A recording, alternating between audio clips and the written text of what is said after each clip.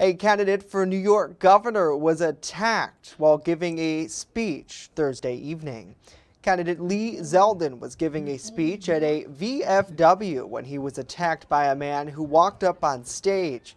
You could hear the man attempting to interrupt Zeldin's speech, saying, "Okay, you're done," before grabbing his arm. Zeldin was then pulled to the ground by that man as audience members got involved. They disarmed and restrained him with zip ties pulled from campaign posters. Zeldin is running against current Governor Kathy Hochul. The man was taken into custody by authorities.